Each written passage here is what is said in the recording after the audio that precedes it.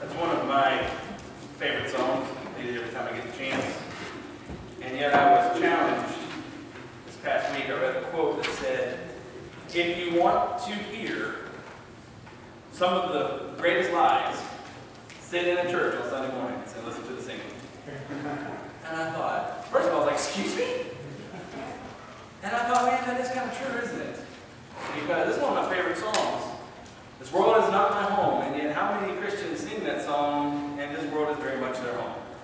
This world is not my home, and yet we're freaking out about DC. This world is not my home, and yet I'm stressed out because of fill in the blank. This world is not my home, and yet we lose sight of the kingdom. And the reason why Bob did not pick that, I did not tell Bob to pick that song. It fits in perfectly with the sermon, though, because we're going to finish the last act of Solomon's life this morning. In the last several years, when a plane goes down, what does everybody look for? The black box. You know, there's this magical black box that apparently cannot be destroyed. I don't know what it's made of. I don't know how it works. But apparently it's built to survive the most terrible, craziest, fiery accidents. And they look for this black box. I heard a comedian say one time, if the black box survives, why don't they build the whole plane out of the black box? So, you know, we want to look for the black box. But they look for this box. And then the FAA gets it. And they go back and they can literally step back in time and listen to what happened before the plane went down. They can kind of take a ghost car, if you will, a ghost trip back and hear what the pilot was saying and hear what was going on in the cockpit and hear the conversation between the pilot and the tower. And the reason why they do all this is so that they can try to figure out what happened and in the hopes that it won't happen again in the future. To try to save some other plane the same fate, or even, try to just fix a problem in the future.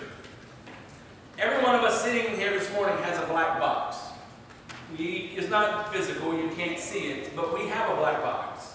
We have those moments, those experiences, those times in our lives where we learned a lesson, where something happened, and we use those to draw from and say, we have to avoid this at all costs in the future. We have this black box that helps us avoid problems, that helps us avoid mistakes. Most importantly, we have a black box that can help others avoid the same mistakes. Where we can go and say, listen, let me go back in time and tell you about when I made that choice. Don't do that. Don't go down that path. Solomon had a black box. And that's the last act of Solomon's life. I call it the last lecture of the wise man. It is a moment where he goes and he opens up his black box and he looks back at life and he ends up saying, nothing has worth. Everything is meaningless. It's called Ecclesiastes, and it is a very black box. He comes to the end of his life. We already looked at the first act when it was wisdom. He asked God for wisdom. God grants him all the wisdom he can have, and then the riches and the power and everything else. And wisdom says, listen to the Lord. And then last week we looked at the second act, and that is passion. Solomon had passion, just misplaced passion. We said last week that wisdom and passion go hand in hand. Passion says, run after love. And Jesus says, yeah, run after love. Love the Lord with all your heart, soul, mind, and strength, and love others as yourself. This week Solomon comes and he opens up his black box and he says, everything is meaningless. If you remember a few years ago, I guess about 3 years ago or so, I spent several weeks walking through Ecclesiastes, and several of you had comments to say, these are the most depressing sermons I've ever heard. Well, because sometimes Ecclesiastes is not the most uplifting, the most encouraging book. I mean, he starts out the book with these words. Ecclesiastes chapter 1, starting in verse 1. The words of the teacher, son of David, king of Jerusalem. Ready? Meaningless! Meaningless, says the teacher. Utterly meaningless. Everything is meaningless. What do people gain from all their labors in which they toil under the sun? Generations come and generations go, but the earth remains forever. The sun rises and the sun sets and hurries back to where it rises. The wind blows to the south and turns to the north. Round and round it goes, ever returning on its course. All streams flow into the sea, yet the sea is never full. To the place the streams come from, where they return again. All things are wearisome, more than one can say. The eye never has enough of seeing, nor the ear its fill of hearing. What has been will be again. What has been done will be done again. There is nothing new under the sun. Is there anything of which one can say, look, this is something new? It was here already long ago. It was here before our time. No one remembers the former generations, and even those yet to come will not be remembered by those who follow them. This is a really good, positive thinking lecture, isn't it? I mean, start out at the very beginning. The power of positive thinking. No, not really. It starts out saying meaningless. We have our own little walking, talking Ecclesiastes at home. True story. About a year or so ago, we were coming home, and Grayson asked Jennifer, this is what she says. Mommy, yes, honey. The sun goes up, the sun goes down. The sun goes up, the sun goes down. Why this just happens? And me and Jennifer looked at each other and we were like, what? And we're kind of bracing for the next thing because I'm waiting for it to go, meaningless! Everything is meaningless! And that's the joke around here, you know, around our house. We'll start saying, the sun goes up, the sun goes down. Why does this happen? But Solomon, he takes a look at his life. And he points out all of the things in our life that really, in the end, they're going to go away. Or it's just a cycle. It's just going to keep going. Like he says, everything that's been done will be done again. There's nothing new. He looks at his life and everything around him and sees how wearisome life can be, how much vanity is in the world, and he says, meaningless. It's his black box where Solomon opens up everything that happened and said it's worth nothing. The word here is kabel. Yeah, you like it. In order to say that, you got to get some phlegm behind you. Kind of hawk a loogie a little bit. You got to, hebel. You can't just say hebel because that's not Hebrew.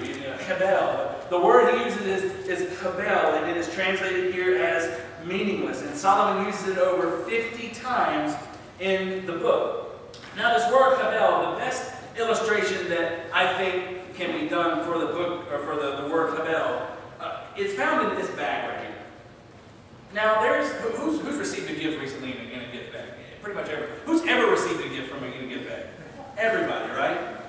20 years ago, we didn't have these, right? I mean, you had to wrap it, and you better wrap it good, or else everybody's going to laugh at you at Christmas and birthday time. Somebody came along, probably a guy who can't wrap a gift, and said, what if we could just throw the gift in a bag? Hey, I'll call it a gift bag, and make millions and millions of dollars.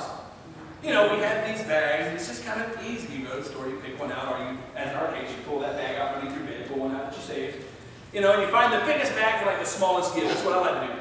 You know, you get like this gigantic bag, and then you get like this tiny little gift, and you throw it at the bottom. Or what I like to do is wrap it in tissue paper, throw it in the bag, and then cover it with tissue paper. So that's it's a game basically. But this is a gift bag, and the gift bag itself is not what's special. You know what I mean? Yeah, this is a cute little pink polka dot, you know, like I said earlier, this is the only one you're going to get from my house because everything's pink. It was either this or Minnie Mouse.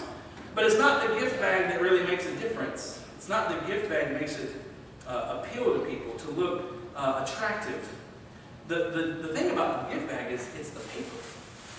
It's the paper that counts. You know, what do kids do when they get the they just rip the paper out, the paper goes everywhere. The paper is what makes the bag, makes the gift. Because if you give somebody a gift with no paper in the bag, that's just tacky, right? Yeah, it's like, oh wow, thanks for thinking of me. Couldn't even at least put some paper on top of it.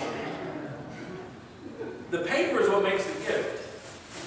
The paper, when you pull it out though, you realize there's nothing to it. There's nothing inside the bag if you take the paper out. This is chabel. Fluff. Nothing. It makes things look attractive, but in the end, it's trash. In the end, it ends up on the floor and all over the house on Christmas morning. And that's what Solomon says. Solomon says, I'm the wise man. I'm the wisest man walking the earth. Listen to me. Money, hebel. What's it going to do for you in the end? You can't take it with you when you go. Hebel. It ends up on the floor. Power. Yeah, power. You can be the most powerful man in the world. You can be the king. And in the end, hebel. Nothing. It's trash. Pleasure? Sure. Go ahead and have 300 wives, or 700 wives and 300 concubines. Been there, done that. I can tell you, There is no meaning behind it. You want to achieve, you want to reach for something. We have this mentality of, if I could only just get that promotion, if I could only just get into this college, if I could only just marry this person, if I could just get that girl, if I could just get that guy, if I could just get this raise, if I could just get this house or this car, then, and Solomon says, it's all habel, trash, nothing, meaningless. It is a bunch of fluff that you pull out of your life and you realize at the end, there was nothing in it. It was an empty bag of a life. The other thing about habel is that you can spend all your time saving it, folding it up real nice, putting it in storage, and then you turn around and end up giving it to someone who could care less about it, and ends up in the trash. Not to be offensive, because I understand it. We've all been there. I don't want to offend anybody, but I remember 4 years ago when my granddaddy died. And he died in October. Well, it took my grandmommy 3 months to go through everything he had. And in January of 2010, we all got together at her house, and everything that was left was spread. She told us she threw away 3/4 of the stuff that he had. And this was the leftovers. It was all spread out in the living room. I remember standing there and I looked around and I just thought to myself, this is where it all ends up. 69 years my granddaddy lived, and everything that he had was piled in a room, waiting for distribution. And we kind of walked around. Of course, the kids got to go first. Adults. Us grandkids had to sit back and watch everything that we wanted got taken. But the kids went, his kids went first, and then we got to go, and we just kind of walked around, and he just kind of picked around stuff, and I'll take this, and I'll take that. And my grandmommy, she kept saying, well, what about this? What about this? You should take this, you should take this. And I remember my dad and my uncle and my aunt saying, but we don't really need that. We just want this. She took 2 more carloads to Goodwill and gave them. And I remember just sitting there thinking, this is where it all ends up. And you save your whole life, and you gather, and you collect. We're dealing with this with her granny right now, with Jennifer's granny. That lady had so much stuff. There's just all kinds of nice trinkets, and now every time we go and see her, she's trying to give us something. Last time we were there, she tried to give us a china cabinet. And I was like, what? John, do we have anywhere to put a china cabinet in that house? No. How am I going to get it from Florida to here? He goes, oh, with Granny, we appreciate the thought, and so she's going to save it for us. So I'm like, we don't want a china cabinet. But every time we come, it's like, here, take this stuff, take this stuff, take this stuff. All those card collections, plaque collections, trophy collections, the Ain't I Wonderful walls that people have. Where does most of it end up? Garbage. Trash. I'm not trying to be offensive, but that's kind of what Solomon says. Meaningless. Everything is meaningless. And we say, well, isn't those things important? Yeah, those things are important. But see, Solomon has this wisdom moment where he says, all the treasures, all the belongings, all the possessions, all the pleasure, all the ladies, all of my power and everything, I've wasted it all. So I think that, I didn't want to stop here. I didn't even want to go to this lesson. I actually just wanted to end it last week. And, because I ended 8 minutes early last week. So that's, the encouraging thing. You're like, yeah, y'all know we got a church at 11:22 last week. You're welcome. I wanted to end last week. Don't expect it often. I wanted to end last week where you say that wisdom and passion go hand in hand. Let's end with follow God and be fine and led by your passion. Amen. Let's go out and change the world. But you can't stop there. Because Solomon doesn't stop there. And I believe that if we were going to fully look at Solomon's life, then we had to come to this, open it up, and see that as we live our lives for God, as we're trying to be servants, as we're trying to do His will, trying to live as the church, as we're looking forward and planning, we have to ask the question, have I spent all my time fussing with the paper? Have I spent all of my time wrestling with things that can be balled up very tiny, very small, and they're nothing? Have I wasted all of my time with this? Am I wasting all of my time with this? Because the truth is, yeah, a lot of times, this is what controls our life. Even as a church, When it comes to church things, we're too busy messing with this. The hebel, the meaningless. Have we been dealing with the paper, completely missing the blessings? And so you say, well, good grief. What matters then? What's important? You beat me up enough. What's the point?